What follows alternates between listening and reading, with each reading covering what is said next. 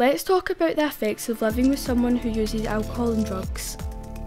It's not your fault that your parent or carer has decided to use a substance. Don't panic, you aren't to blame. People deal with things in very different ways, but it's important that you have someone to trust and can make you feel safe. Do you know who you can turn to in your life for support and help when needed? Keeping yourself safe is important, and by making a plan for when you need support or a safe place to go will help. If you or someone you know is struggling with drug and alcohol misuse, you can find further advice at young.scot/NA-.